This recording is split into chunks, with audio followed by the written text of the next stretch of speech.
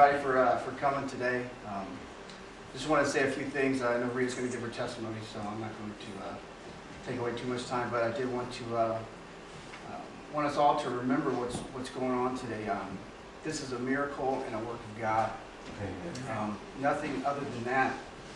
I wanted to read some scriptures, but before that, the Bible says the salvation is of the Lord. It says that in Scripture that there are none righteous, not even one. It tells us that none seek after God, and that we're dead in our transgressions and sins. Every last one of us, that is. In Ezekiel 36:24 it says, what God does for us, for His children. He says, for I will take you from the nations, gather you from all the lands, and bring you into your own land. Then I will sprinkle clean water on you, and you will be clean. I will cleanse you from all your filthiness and from all your idols.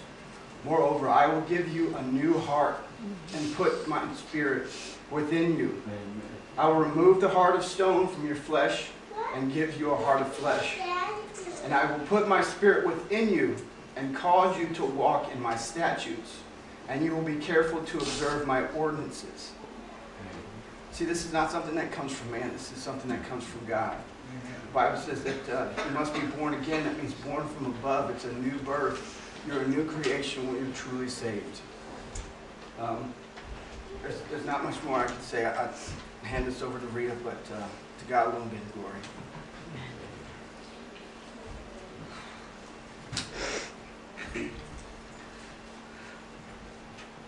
I come from an awesome family. And God's been so good, which is terrifying because I'm not in the least bit.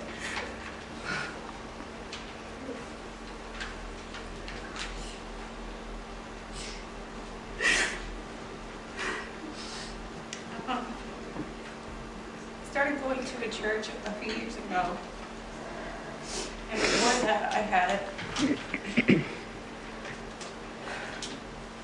just been given over to all my sinful and lustful desires, and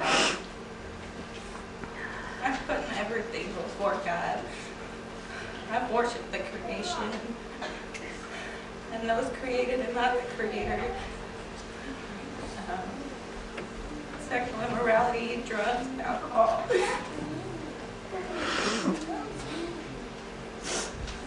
And even when I first came, I came for all the wrong motives. I came to, I saw Jesus thought as useful instead of as precious. I thought that He could give me the things that I was looking for, and I even went to go so far as to start serving, but with the wrong heart. I became a Sunday school teacher. All of my acts were not to give glory to God, but to receive praise from man. And in Ephesians, it says, for it is by grace you have been saved through faith. And this is not from yourself. It is the gift of God, not by works, so that no one can boast. Amen.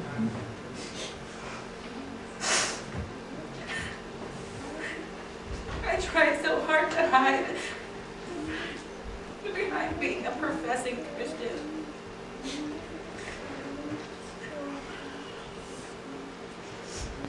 Until one day my brother called me months ago, and he said, we need to talk. Let's talk about life.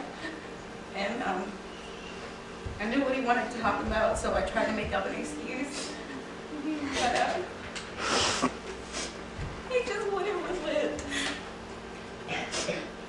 And on that day, I didn't think about it at the time. He loved me so much. So I could use him to share the true gospel with me. My brother loves me so much, he'll let me go to hell without knowing what the true gospel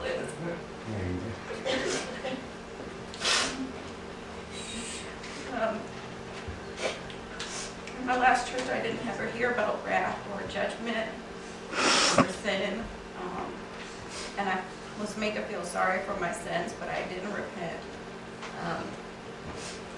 In December, I went to a sermon that Josh preached at, and I heard truth for the first time. And even though I've been so sinful and been so wicked, and even though before he made me, he knew the things I would do, but he called my name still.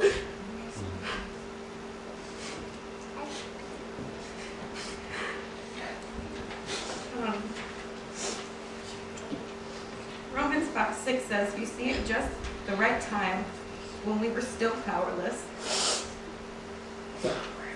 Christ died for the ungodly." Verse 8 goes on to say, "But God demonstrates his own love for us in this: while we were still sinners, Christ died for us." I'm so unworthy. I'm so unworthy, but I will trust in the Lord with everything I have, because he's all I have, all I need, and all I ever wanted. I've never known a greater love. I've never known anything better than that.